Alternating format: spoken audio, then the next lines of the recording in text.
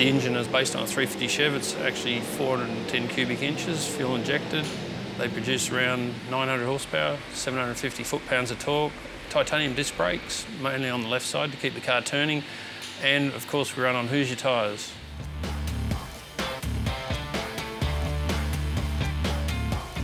The cars have been built similar to what they are right now since in the early 80s. The Maxim car has a bigger window of opportunity to get it right than some of the other cars, but they are generally a very equal class of cars. We all got to run to a certain weight. Horsepower is unlimited, but you can't use much more than 900 horsepower. It's quite a bit. What keeps me in sprint cars pretty much is the fact that the power to weight ratio, it's more than an F1 car. And if you jump on the throttle really hard, you can turn it over backwards. Basically, your nerves start about 4 hours before you get to an event. The adrenaline, I think, starts kicking in the moment you get in the truck to go to the racetrack.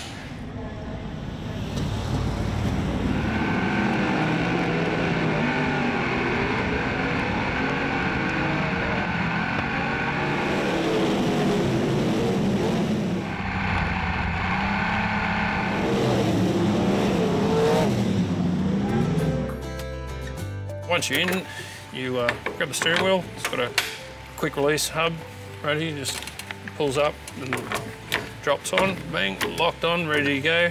That's full lock one side, it's full lock the other. So we've got 2/3 of a turn lock to lock, forward or back on the wing slider, and the rest of it's stomp and steer.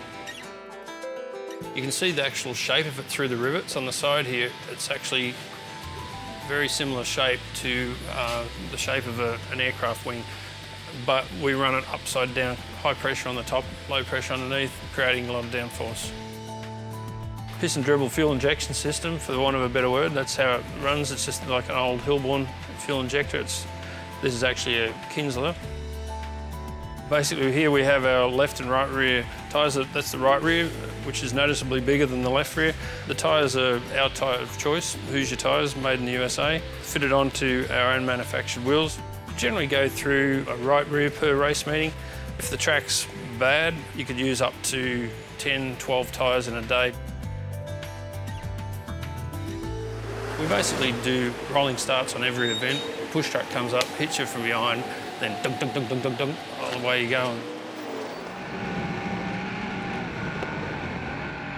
You've got to run the throttle as hard as you can for as long as you can. You might feather the throttle through the corner to get the rear end to stay where you want it. You want it to just be drifting enough to get the front around to be pointing down the straightaway. And if you're not pointing where you want to go, the front end gets light and it drags you off the track. Running into the first turn is generally the make or break of a heat race. You've got to approach that first turn do or die, because what happens in that first turn generally carries you through that race. If you don't pass 1 or 2 or 3 cars, or hold your position at least, once you all get running, it's very hard to get going in a short race. You have push trucks out there for probably 2 hours prior, packing down this slushy, muddy substance to make it a tacky, grippy, racy surface. If you're an early car, the track's just right, but if you get a late number, it's starting to go away. So times will drop off possibly by half a second.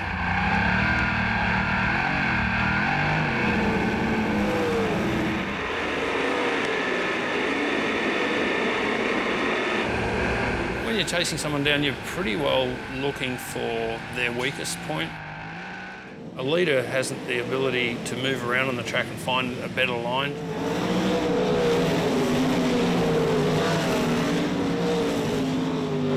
These wheels are so big and soft that you touch wheels with another car, you're going to ride a wheel, you're going to go in the air. Sometimes you're just wondering when that last thud's going to be. You're in the air, or you don't know where you are, and it's been boom, boom, boom, and it's quiet. You go, oh shit, what's coming?